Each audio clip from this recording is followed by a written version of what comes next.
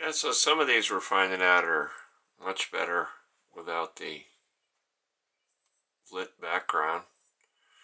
I mean, you're just looking at a bottle. You don't always have a lit background when you're at a bottle show, and that's really what we're trying to kind of replicate, is being at a bottle show and just looking at a bottle and looking at the top, feeling it for any problems. This one really doesn't have any problems that I can see. It's got a little piece of sand in there. Open panel. Very crude. I can't imagine a much better example than this one.